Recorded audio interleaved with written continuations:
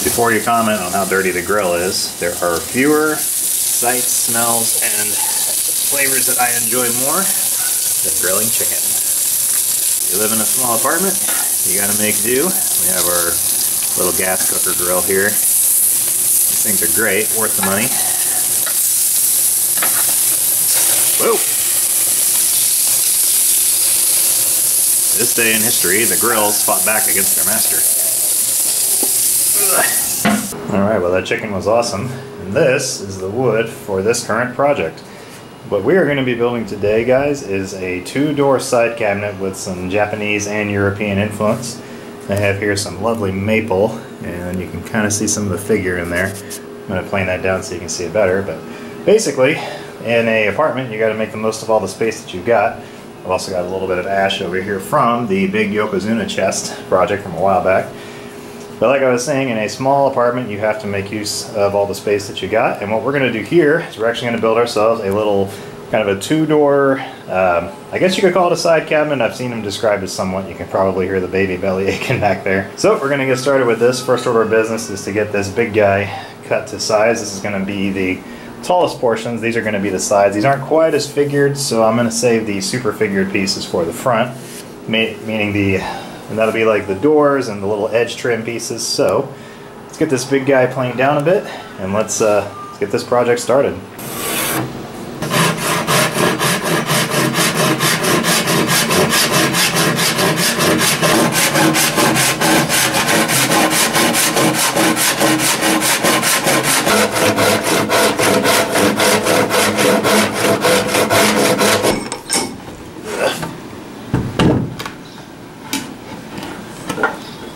Alright, there we go.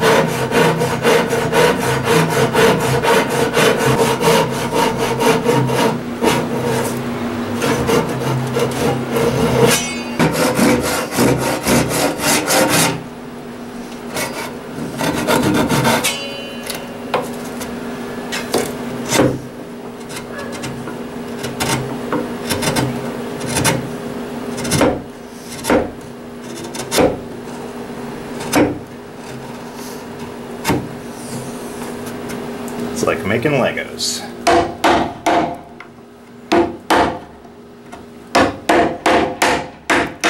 There we go.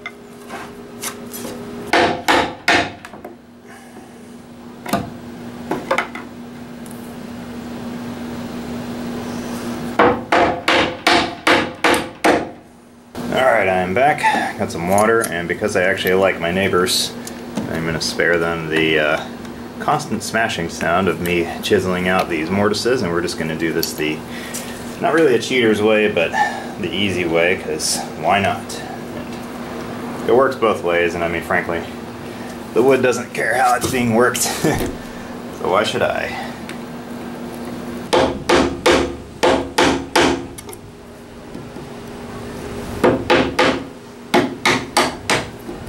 I had to pull my work a little bit closer to the entry door because it is raining. But the nice thing is, it gives me a little bit of background noise while I'm chiseling away here. Plus, with the summertime around here, it does cool things off, and that's never a bad thing. Gotta take what you can get.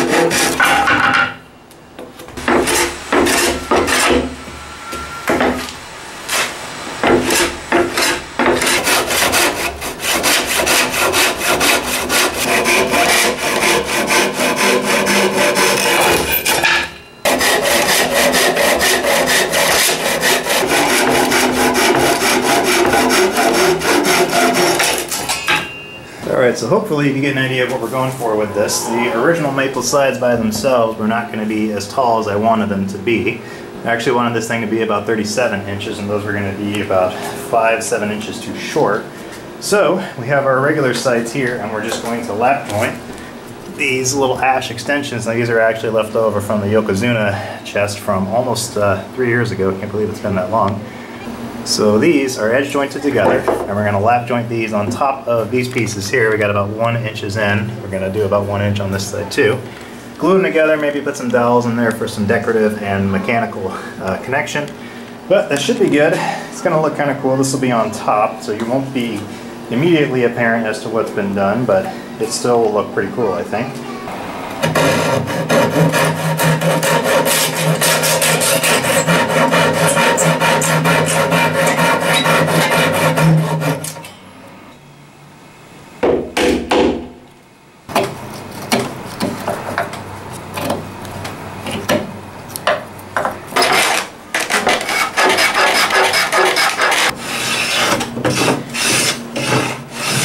Most important tool in the shop is, of course, your pocket knife.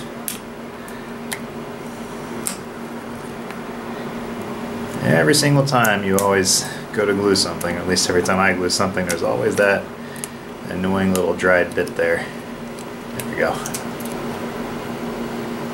Now, I don't have enough clamps to do this whole thing lengthwise, so because this is pretty flexible here, we're just going to use some tape to hold that down.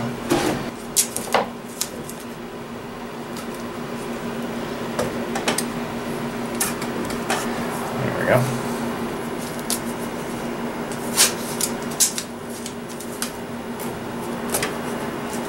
For the, this is actually one of the doors if I didn't explain it, so for the other one we're just going to do the same thing. Don't need to show that on camera, it's just the same process. Okay, through the power of editing, we got it back. It is just screwed on there. I didn't do anything special with that. I did add some screws to the sides here just for some extra stability. I was thinking about doing cut nails, but I realized I'm actually out of cut nails, so I'll have to get some more in the future. So now the next order of business is we are going to make the doors for this thing. I got both of them over here drying, and as soon as this glue is dry, we're going to get some of this cut down. This is actually the part I'm really looking forward to because these flames are quite nice. And since the doors are going to be the focal point of any piece like this, that is where I'm putting the most effort.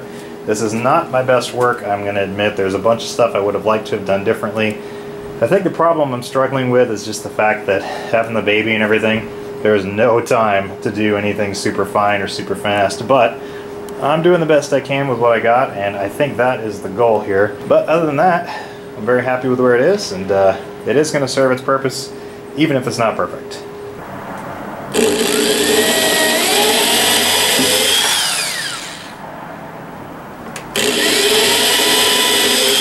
now that we got the doors fit, we're going to take them back off, sand everything down, put some finish on them, and then put them back on, and then sand the rest. You can see what I was talking about. I have just a little gap there. I might actually go back to this project in the future and finish that up, but for now it really doesn't bug me because it does give you a place to actually open the door and close it, which is nice, and I guess that's kind of minimalist at its best. Anyway, I'm going to get this thing done. I'm going to be happy when it's finished up, but I'm going to be happier when that maple pops into that, so we'll see what she looks like.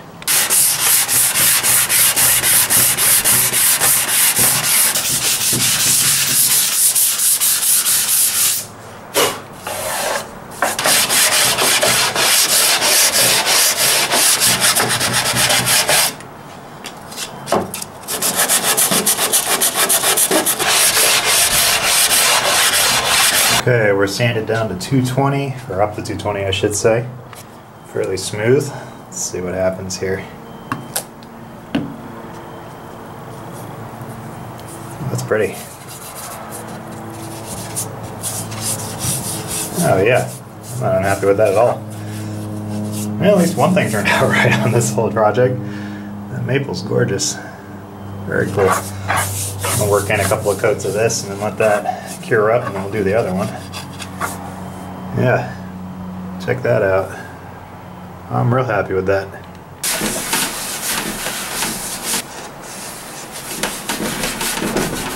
Alright, final screw.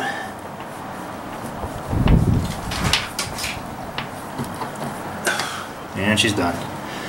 Okay, there are so many flaws with this thing, but I am very happy that the wood turned out decently like it did on the doors there. That maple's mighty pretty. The doors do open and they work. I'm gonna store stuff in there, that's the whole point of this thing. So I am gonna dub this the Wabi Sabi cabinet, and basically all that means is that it is what it is. I have worked on this thing for a very, very long time, and I'm just glad to be done with it. I really need the space inside more so than I need a perfect piece. I'll probably build a little spacer here just to work, but the doors do kind of hold themselves pretty well. I mean, it's not like it's gonna fall open or anything on the baby.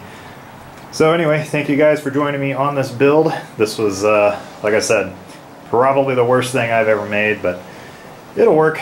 I'm just gonna have to live with it. As the saying goes, Wabi Sabi. So anyway, thank you guys for watching. Hope you guys have an awesome day, and I hope everyone's staying safe and healthy. And a big thanks to the patrons on Patreon. You guys are the ones that helped me purchase the maple for this project.